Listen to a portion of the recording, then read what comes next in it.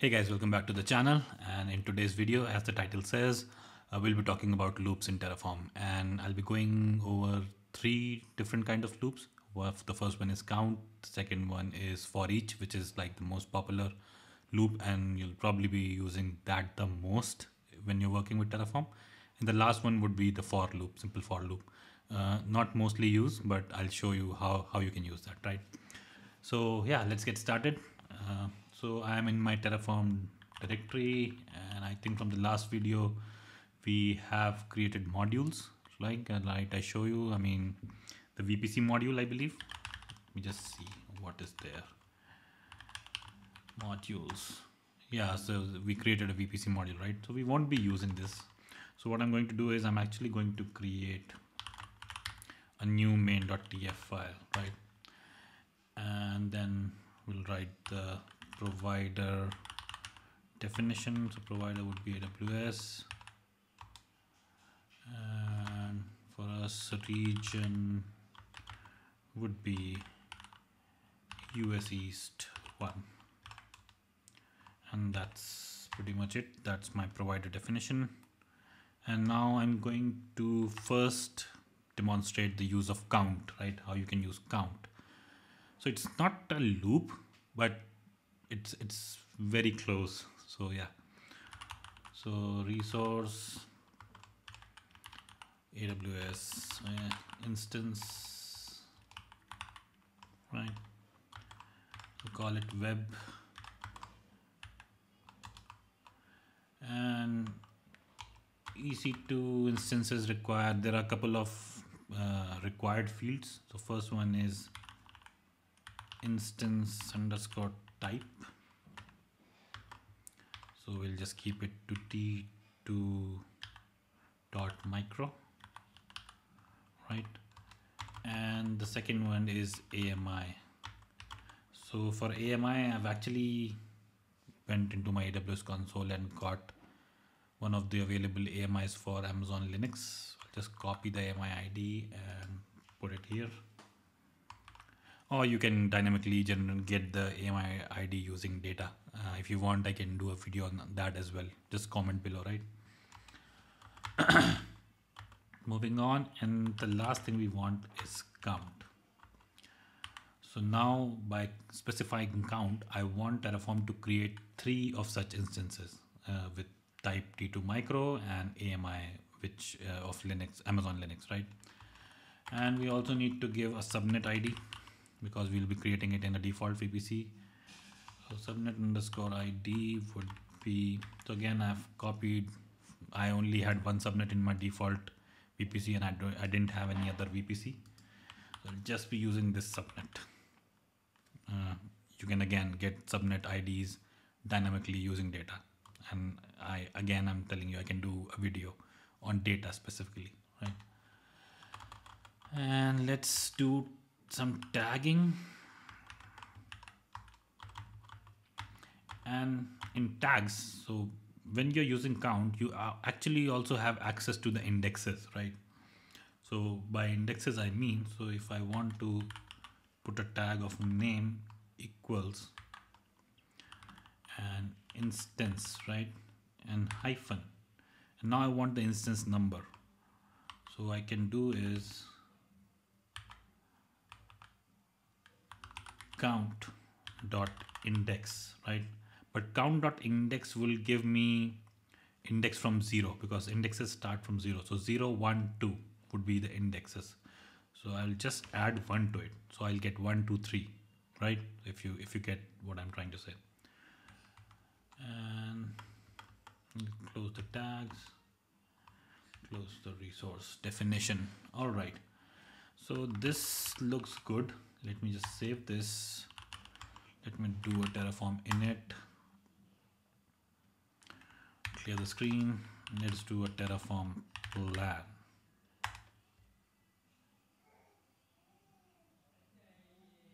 So this time I won't be creating the instance. I won't do an apply right now. We'll do the apply, but not right now. So you can see it has worked. And if you just go above and look at the tags, so you can see this is instance 3, right? Then you would have the tags instance 2, and similarly you'll have instance 1, right? So we created 3 instances with different tags. All right, so that's about count. Now let's move on to for each, which is more interesting, and you'll be probably using for each a lot when you're working with Terraform, right? So for each, what I'm going to do is I'm actually going to create a variable, right? Variables.tf file.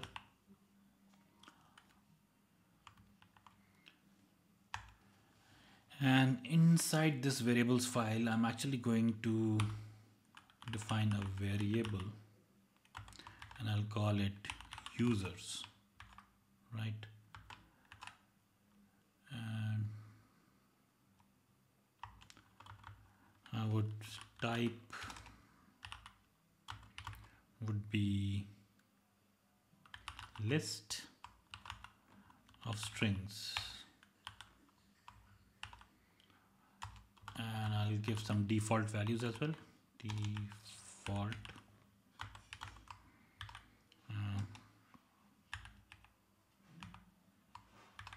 so first one would be Mark,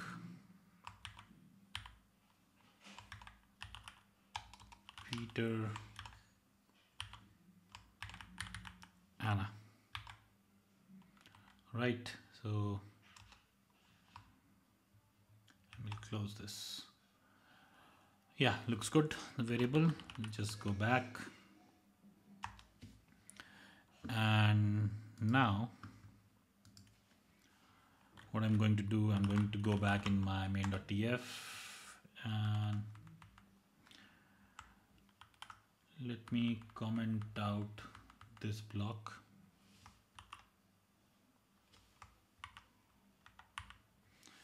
Right. So we won't be using the instance block. Instead, I'll be creating another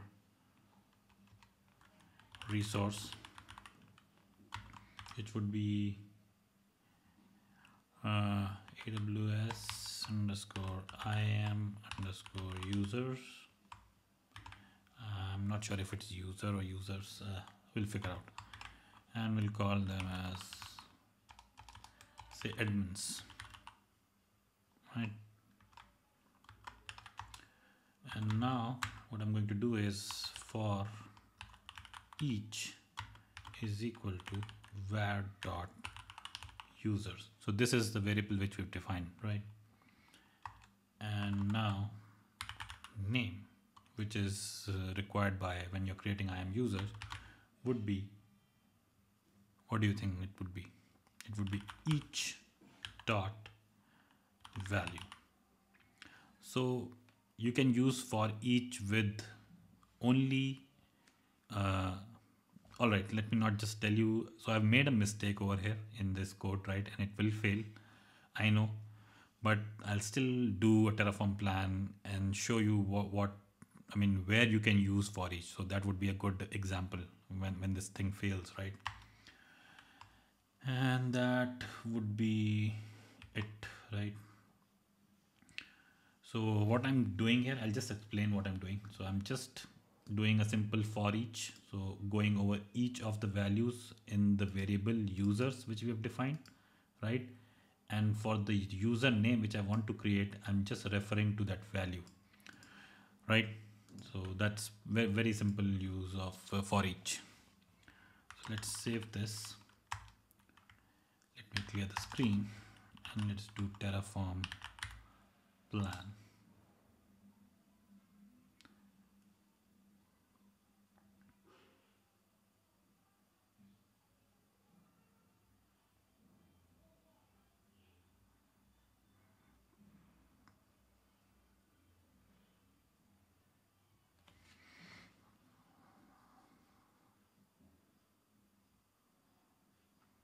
And we are waiting.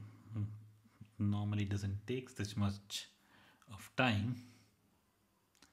Interesting.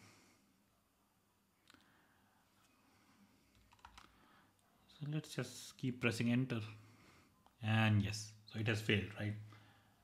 So you can see invalid for each argument, for each. So var.users is a list of string with 3 elements, and then it says the given for each argument value is unsuitable.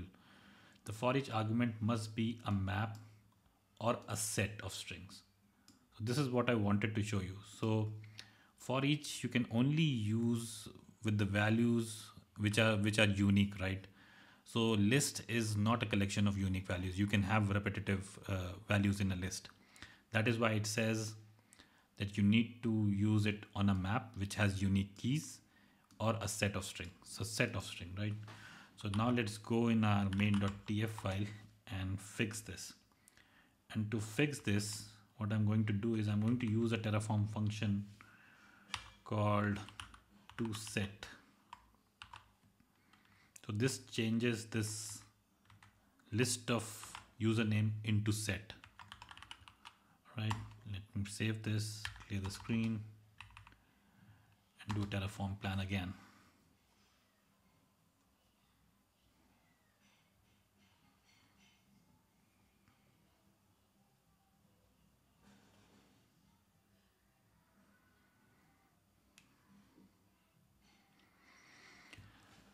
And again, it's taking time. I'm not sure why. Terraform plan never takes this long. Yes, so see, this time it has worked. So it's creating user Peter, Mark, Anna, right? Because we specified that it was a set and not a list. Similar way you can use for each on a map.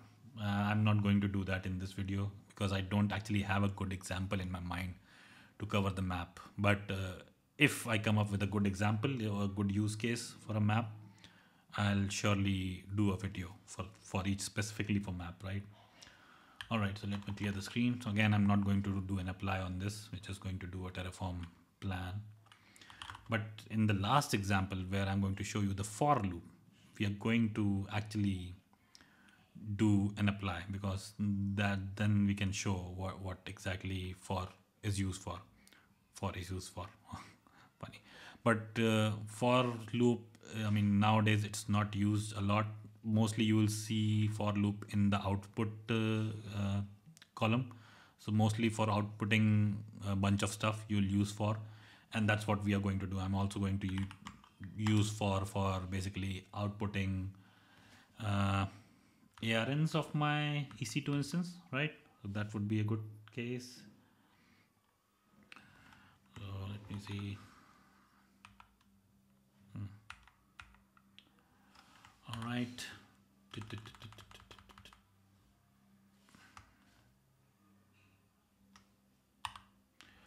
Okay, so we'll just uncomment the block and I'll get rid of this. We don't need this, right? So I'll reuse this block where we were creating instances, right? And I'll just add an output block as well. So output,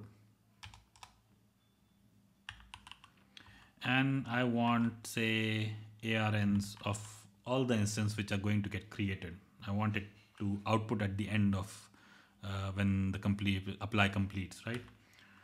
So let's do that. And value would be equal to, so now what I'm going to do is I'm going to use for. So the syntax for doing for loop is for, and you have something going on here, right? And then you do the column and then you have the output. So that's how you do it, right? So for, let's say, ID or for instance, right? So this is AWS underscore instance dot web, right? And then we'll give a colon, and what I want is instance dot ARN. That's what we need, right, as an output.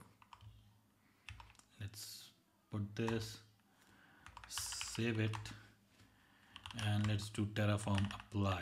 We're going to do Terraform apply directly. We are skipping the Terraform plans. Auto approve. And this will take some time, right? Because it's going to create 3 instances. So probably I'll just pause the video once it starts and then come back. It's not now. Let's just start. Because any which way it's going to show you a plan, even if you do a direct apply. All right, so it has started. So I'm going to pause the video and come back when all my instances are up, right? All right, so I just unpaused it when we were on the verge of getting this plan complete. The Terraform apply was about to complete, so I just unpaused it. And you can see 2 of the instances are done. A third would be coming up very, very soon, right? So it took around 1.5 minutes, not much, and it has completed. And in the output, this is what I actually wanted to show. So you can see we are getting the ARNs of all the 3 instances which we created, and we did it using the for loop, right? Here it is. Cool. So yeah, that's pretty much it for this video. I hope you like the videos, guys. Please do subscribe to the channel. It actually encourages me to bring such stuff more, right? And yeah, that's it. Thank you for watching.